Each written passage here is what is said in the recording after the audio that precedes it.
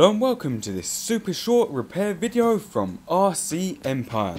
Now, as a lot of you may remember from episode 4 of our Tamiya TT02 Type S race build, where we fitted this amazing Hobbywing XE Run 10.5 turn motor, it actually came out of the box with the sensor plug clip that holds the cable in place broken. So we emailed the supplier, and within 2 days Schumacher RC, who are the UK distributors, got a brand new one out to us ASAP, which was great. So in this video we're simply going to be fitting a new one, so let's get straight into it. Now the first step is to remove our motor, and on the TT02 this is super easy.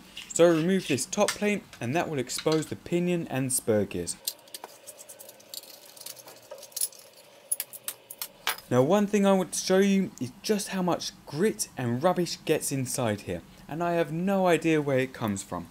Okay, the screw's stripped on one of the holes holding the top plate on, but even when this wasn't stripped, stones still got in there and got stuck in the gears. We even sealed the top with a layer of heavy grease, but they still get in there. So it's worth opening that up every run or every few runs and just blowing and brushing out any grit or dirt. What you can also see is that after 2 years of exclusive 3S running, these gears are absolutely as good as new and 100% solid, as to be expected. The only damage is from the stones that got in between the gears. But just to show you that although you can pick up a TT02 or any Tamiya model for relatively cheap, they are definitely not low-end models, and you can very happily ramp up the power as we have done here with this 10.5 ton brushless system on 3S. And as we all know, Tamiya are still some of the highest quality, toughest models on the market, and you can really get a lot out of them. But anyway, with the top plate off, turn the car upside down and remove these 2 screws holding the motor mount on. And that's it, it's out.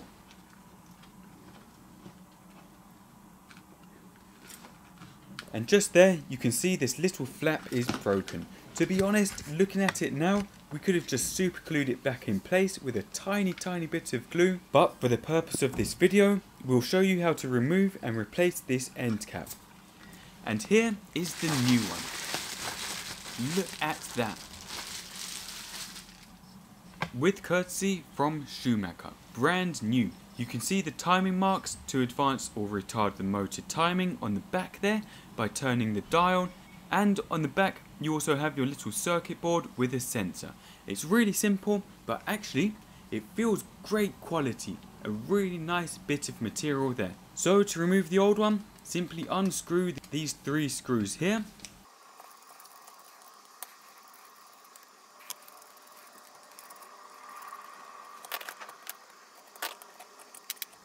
and unpeel this sticker as well because it's super tough and is holding the end on.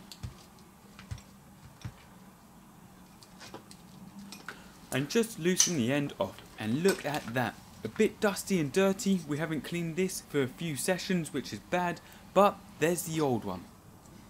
And you can see how dirty it is compared to the new one.